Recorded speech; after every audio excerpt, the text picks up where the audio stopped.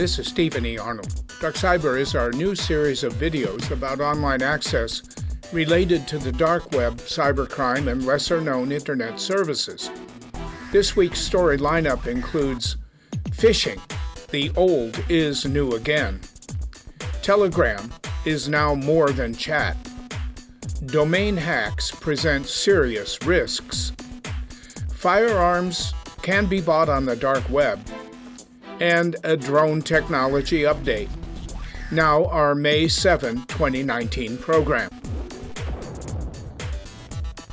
Checkpoint and Cyint, two cyber intelligence firms, have released information about a new phishing toolkit now available for purchase on the dark web. The Apache Next Generation Advanced Phishing Kit uses a fill-in-the-blanks approach to launching a phishing attack. The method is similar to the specialized tools developed by commercial firms selling to government agencies, but expect to pay around $200 for the toolkit. Professional phishing software costs orders of magnitude more.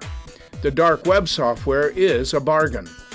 Now, this system includes an administrative panel which can display the compromised victim's financial data.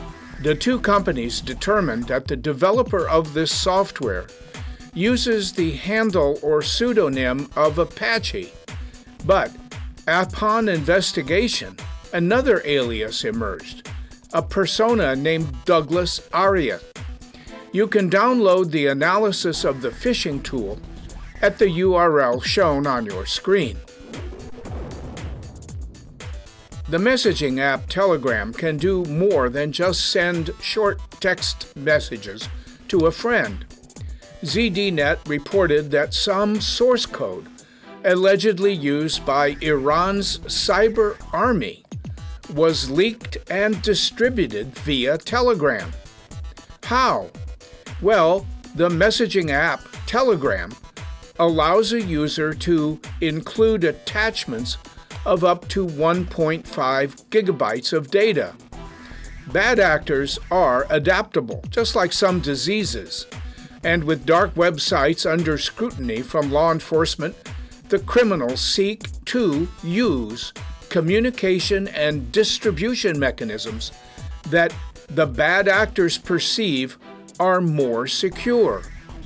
The messaging app Telegram makes it possible for an individual to create a secret channel, give users access to that channel, and then use the messaging app as a way to sell or distribute contraband.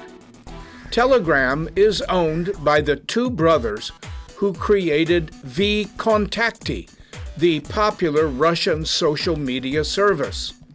Telegram has its offices in Berlin, and the company operates as a non-profit organization. The use of encrypted messaging apps with support for closed groups makes it possible for dark web vendors to distribute digital content and operate within a communications bubble which they perceive as more secure than traditional Tor services. Domain name server hacking is an increasingly popular and potentially more threatening activity. Talos, the cyber intelligence unit of Cisco, reported that what looked like a simple denial of service attack on an obscure and low-profile company called Kfax was nothing more than an attempt to compromise one of the foundation stone internet service providers. There are about a dozen of these foundation stone vendors, and the attack sought to compromise the owner of Kfax, who works at NetNod. And NetNod, based in Sweden, is one of the original foundation DNS servers. Talos professionals believe the Kfax attack may have been backed by another country's cyber intelligence service. Why attack a DNS foundation server? Well, the reason is that once a domain server is under the control of the attacker, certain functions can be taken over easily. For example, redirects, the creation and use of shadow domains, and using that as a launch pad for other types of cyber attacks. Several domains tracked by Talos pointed to Syria. The cyber attackers used a sophisticated multi-layered exploit. Instead of a single angle, the sequence of nested programs executed to mislead and confuse defensive mechanisms. These overlapping procedures, techniques, and tactics are unlikely to be the work of a single hacker. To get a copy of the Talos report and more information about this unit of Cisco, navigate to the URL shown on your screen. Can you buy a handgun on a dark website? The answer may be yes. A research paper called Assessing the Practices and Products of Dark Web Firearm Vendors provides some additional information about this criminal activity. The authors are experts in criminal justice and teach at Michigan State University and Tarleton State University in Texas. The dark website data were gathered via automated crawlers between February and May 2016, and the researchers investigated secondary literature through June 2018. The research team narrowed its focus to 6 dark web weapon sites. Now, the academic publication process is time-consuming, and the paper reported the results of a study in 2019. These dates are important because significant changes have been taking place within the dark web itself in the last 2.5 years.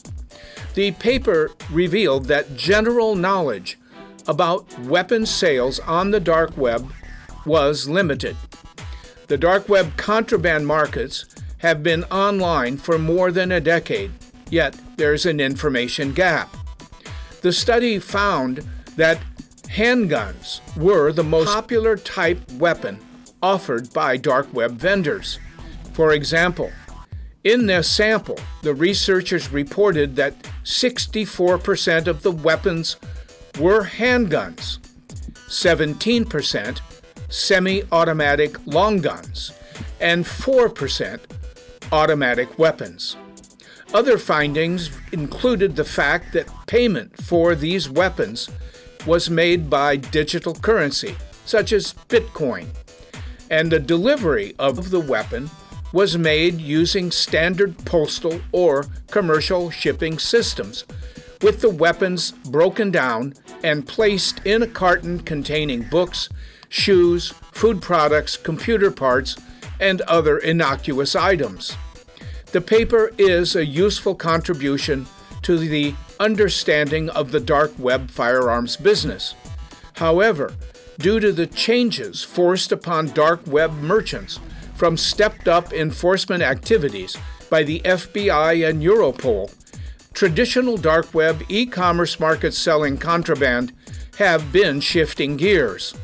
More dark web vendors are moving their printable activities to encrypted messaging apps and relying on forums to publicize their services. Vendors have had to adapt in order to stay one step ahead of law enforcement. DarkCyber also wants to point out 2 other points of interest. First, some dark web firearm sites may be operated by law enforcement agencies as part of an investigation. A second consideration is that a small sample size, focused only on dark web e-commerce sites, ignores the fast-growing alternative sales channels.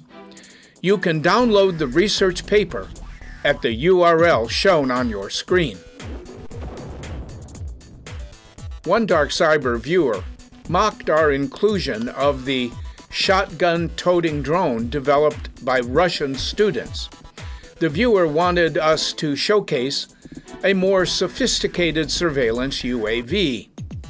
On your screen is a picture of a U.S. Department of Defense D-21 drone developed more than a decade ago. Now, this drone flies at more than 2,000 miles an hour, and it is launched piggyback, powered by a Mark-Hard ramjet. More details about the D-21 only became available in March 2019, when information about the weapon was declassified. D-21 was primarily a surveillance device, but DarkCyber believes the drone could perform as a cruise missile. Is there a more current U.S. drone? Well, we suggest you watch for information about the SR-72, which is believed to be a more modern weapon system, and it's unlikely that the SR-72 will tote a shotgun.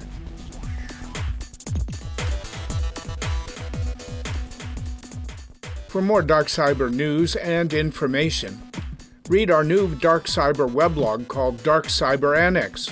You can find more stories at www.arnoldit.com/WordPress. In June 2019, at the Techno-Security and Digital Forensics Conference, I will deliver a 1-hour lecture about Dark Web version 2. And in this talk, for law enforcement, cybersecurity, and intelligence professionals, I report on our 18-month research project into the metastasization of the dark web. Among the signals of digital cancer we will identify are the use of game forums for grooming and terrorism recruitment, and the consolidation of illegal video streaming services under the auspices of large criminal oligarchs operating from Eastern Europe. And there are 4 more warning signals about changes in the dark web. If you can't attend the conference, we do offer a 1-hour webinar on this subject. Just write us at the URL shown in the program's credits. This is Stephen E. Arnold, logging off.